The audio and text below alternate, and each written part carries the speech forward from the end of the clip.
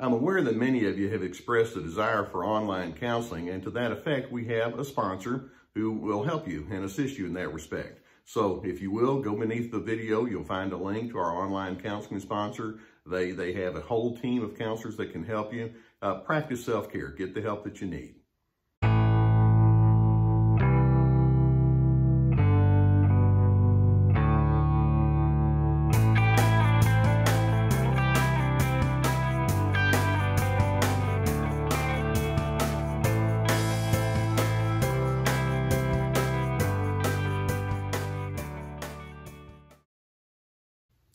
Are you the kind of person that likes to be in control? Now, we often think of a controlling person in very negative connotations, but wanting to be in control in and of itself is not necessarily a wrong thing. That person can sometimes be the one who's very organized, or the one that wants to be in control can be the one that's trustworthy and reliable when they take over a task, or when they get involved in some sort of a project. They're the kind of person that can take it to the finish line and get all things lined up so that there's lots of coordination. So there's a strong upside to that. Now, when we're talking about controlling behavior, though, there are some individuals that cross the line, and it's not just they want to be in control to the extent that they want to have a certain quality to what they do. They want to control you and how you think. Now, see, we can pause right there and say, and that's not always, if it's managed properly within balance, a wrong kind of thing, in the sense that many times we can take on a teaching kind of mode, or we do want to coordinate with other individuals, and it requires sometimes being directive toward other persons. We can offer positive suggestions. That too can be part of a healthy approach toward life. But there are some individuals that just have very poor understanding where those boundaries begin and end. And some folks just can't leave well enough alone. In their need for control, they can be very overbearing. They are not willing to allow other people to rise or fall based on their own merits. It's like, no, let me tell you what to do. They can be highly insistent and persuasive. They can punish you for not doing the things that they want you to do. They can manipulate and exploit you when they see a weak spot that you might have. They might be calculated in how much they will and will not reveal about who they are or what their intentions are. So there are many aspects of control that can go way into the negative direction. And when you look at the people who fall into that category, on the surface, we can say, well, certainly they're illustrating by their behaviors and their attitudes that they're quite full of themselves. And yes, we can say that very clearly. But there's more going on beneath the surface than just them being full of themselves and being overbearing. These individuals, by virtue of the fact that they keep going back to that style of behavior over and over, are letting you know certain things about themselves. And one of the first things is they're saying, I don't know what to do when you and I differ. I can't handle that. Complexity threatens me. And when they say complexity, it may not be of a deep variety, but to them, anything that differs from them is complex, like, I don't know how I'm supposed to manage that. Or they might be implying through their controlling behavior, the way that I feel secure is to get everybody to conform. And my way, of course, is the way that everybody needs to conform. You need to conform to what I say. Or if they also are implying, if you become independent, then that means that I'm unnecessary. I don't like that. That scares me too. I don't want to be unnecessary. Or I feel inept in trying to figure out how to maneuver through all sorts of diversity and all sorts of different opinions and preferences. That's just something that I find to be too bothersome or too difficult for me. If I let you be you, it could be that I'll just get left behind. I'll be a nobody. I'll be alone and lonely. That's what's really going on when so many individuals go into that control element. And you can see that that's the mark of a very insecure person. Now, if you point blank let these controllers know that everybody has a free will, and we need to make sure that in the way that we engage with each other, that you're living according to your free will, but others also have the right to have their free will. Most of them might say something to the effect intellectually, yeah, I know that. People, you can do anything you want. But deep down, it's like, but you'd better not.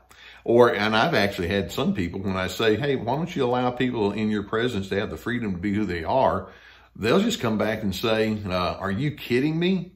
Do you think that it's smart for me to let other people just think what they want to think? As if that's just some sort of terrible thing, or believe as they want to believe, or have the priorities they want. Are you kidding me? I can't do that.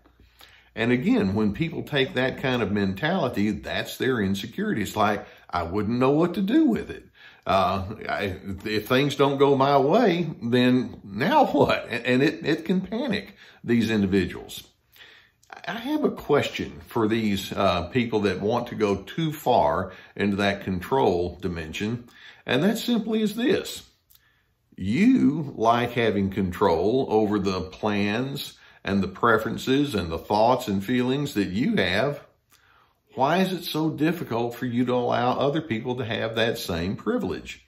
Now, again, they can come back and more or less imply, because I'm the smarter one in the room, that's what they'll think. But no, it's more than that.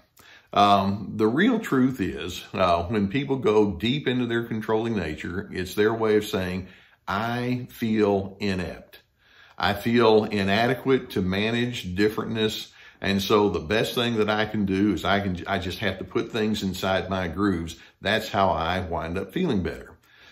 These controllers operate with what I call pre-adolescent thinking. They're very black and white. You know, when you're, before you're an adolescent, you don't have a whole lot of abstract thinking. Controllers think in terms of other or same, black, white. You're other from me, or you have to be the same. There's nothing in between. They think in terms of right versus wrong, as opposed to saying, you know, there are all sorts of different ways to look at things. I want to hear yours. They think in terms of smart versus stupid. You're smart if you agree with me. You're stupid if you don't. That's how they operate. I'm sure you've been on the receiving end of some of those messages. Or in their black and white way of thinking, they think of doing things my way, or that means you've rejected me. And so they don't have a whole lot of nuance in between there. To them, there are facts, and then there's complete chaos or lunacy or idiocy. There's coordination, or you're just making trouble for everybody else. And they don't really have the ability to go in and say, well, wait a minute, there's a lot of gray here. Everything doesn't have to be broken down into hard black and white, but they simply don't know how to do that. And so they just keep going back into the control mode, which is their way of saying, I don't know how to manage things in a mature and a normal kind of way. There's an element to communication and interaction that these overly controlling people fail to address. And that is, there is so much of the way that we communicate that's on the covert level. These controllers, in their overbearing kind of way and in their stubbornness, are covertly, they may not, in other words, they may not be saying these words out loud, they're covertly more or less saying, I think you're an idiot, I find you to be defective, I can't trust you. And actually, we can take that word you and drop it. I can't trust. That's what they're actually saying. Or you're beneath me. And those kinds of messages set up relationship failure, because, you know, when you keep repeatedly sending that message to all sorts of other individuals, they kind of get flustered with you. They don't like that one bit. They miss the point that when you engage with people in a non-controlling way, and you have an affirmation of each other's privilege to choose for themselves, you know, if you say, here's what I think, and the other person says, well, I think differently, the non-controller would say, well, we each have a free thought. Let me hear yours, and I'll tell you mine. Let's see where we can meet in the middle. The controllers don't realize that when you have that more, that non-controlling style, you have some covert messages there as well. The message there can be, I honor you, and I want to show respect for you. When we differ, we can figure this thing out, and I can manage the differentness that you bring. Or why don't we proceed with civility even as we have our differentness? I think that's a good way to go. Or I like learning. about your differentness. See, that would be the more secure and the more healthy way to manage things, as opposed to going into that full force control style. But controllers can't think that way.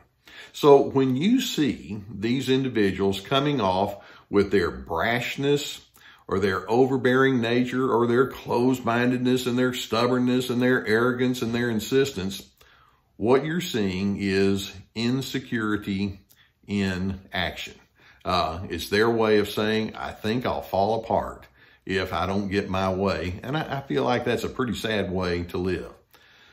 Secure people approach relationships by saying, okay, we differ. Let's see if we can figure things out and find some sort of harmonizing as we engage, even in the midst of our differentness. That's what a secure person thinks.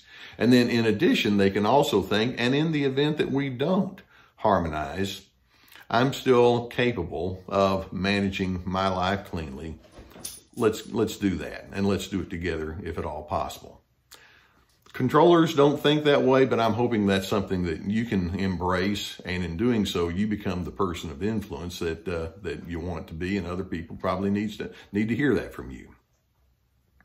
Well, I hope videos such as this will give you some good insight and some things to think about. If you've not already hit that subscribe button for our Dr. Les Carter channel, I would encourage you to do so. We also have my Surviving Narcissism channel that I know most of you are aware of. If you have a need for counseling, and if you have someone in your immediate area, then I know many times people need to have somebody to help them unpack these kind of things. Then I would encourage you to get that counseling, or if you would prefer, we have a sponsor below where we have a link that provides online counseling, and that's a very popular alternative these days. And there's a whole team of people that you could choose from that would be able to help you in that respect. And I would encourage you to avail yourself to that. In addition, we have my courses, my Free to Be, and then we also have a new one coming up very soon called This Is Me, about boundaries, setting boundaries in your life, and it's going to be something that addresses a lot of issues that I know many of you have in your life. And in addition, we have my books and other resources below. It's okay to want to be in control, but let's keep it measured to the extent that you're not overbearing. And in doing so, that's when your influence goes up, and that's when you show that you have a sense of security. I'm okay with you, and I want you to be okay with who you are too. And if you're not, I'm still going to be all right anyway. And in doing so, that's when you have your greatest level of influence, and you position yourself to being a person of peace.